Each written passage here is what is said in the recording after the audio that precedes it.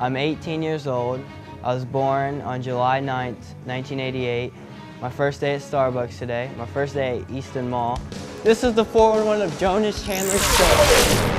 If I could choose one person to stand in line for 24 hours to meet, it'd be Kanye West, because I'm in love with his music.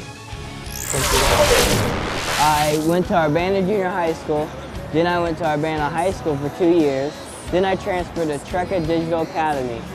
It's linked to Urbana City Schools, but I do it on the computer at my home. It's really easy to do and I really like it, and I'm going to graduate this year. That makes me a senior, and I'm going to go off to college and hopefully learn something I never learned before. I have two sisters, Sophia and Jessica. I have one brother, Ulysses. My mother's name is Jane. She works at Robertson Miami as a waitress. My father's name is Richard. He's a retired art teacher from Bill Fountain. They've been divorced since I was 9. They have shared parenting. That means I'm with one for 1 week, for the next week. It works like that. It's beautiful. My brother, he attends Walden Wallace College in Berea, Ohio. He's a junior there. His major is political science. My older sister, Jessica, is 27. She is works at Champaign Residential with works with like mentally retarded adults. She helps them out, cares for them. My little sister, she's 13. You guys might know her. She's in 8th grade. She's a pretty cool girl. And that's it with my family. After high school, I want to attend the Art Institute, Art College, something with graphic design and media production. 10 years down the road after I graduated, meet up with some guys or girls that are interested in getting a group together, hook up with them, start our own business. Just like graphic design, do that. Maybe later on, go back to school, try to teach in like history.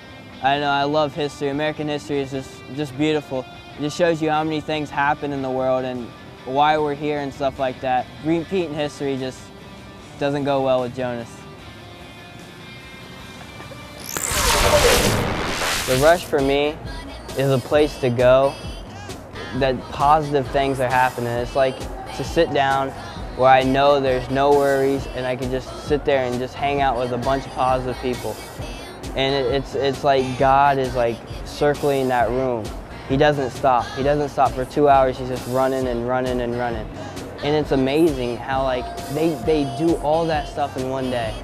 Like they go really early and set up, and then they play, and they're all tired.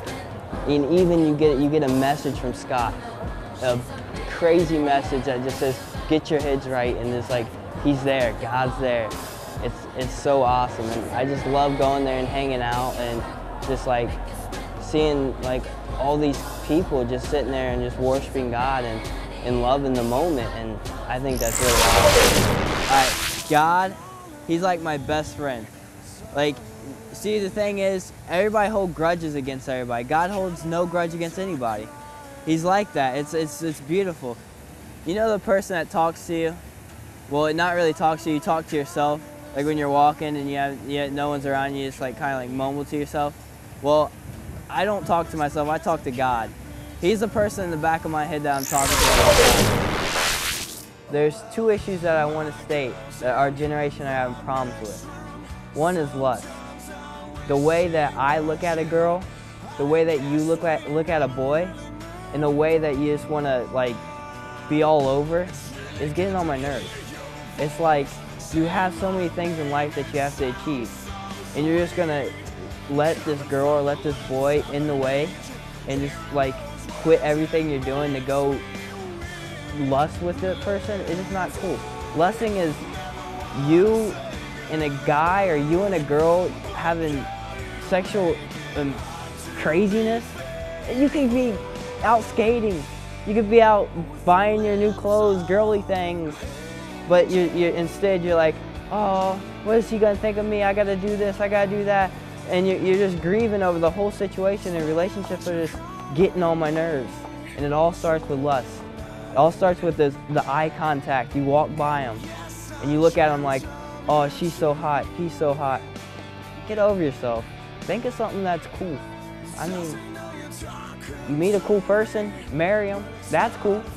But don't sit there and say, I want to be all over them. I'm tired. You know what I'm tired of? I'm tired of non-believers. See, I look at everything as possible, and then God gives me that feeling.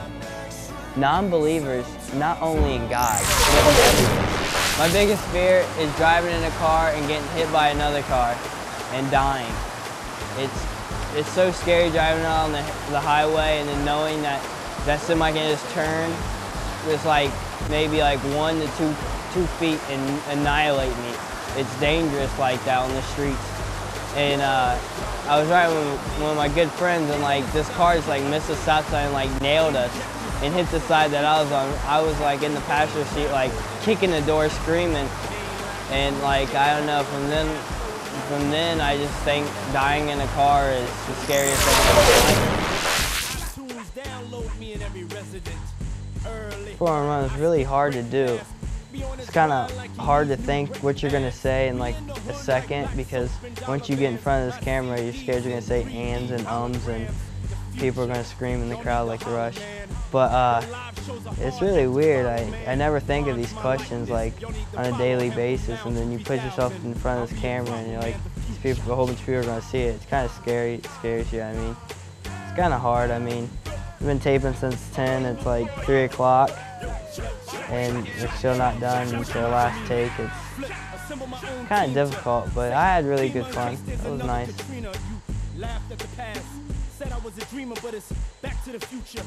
Sold out arenas, we take them to the cleaners.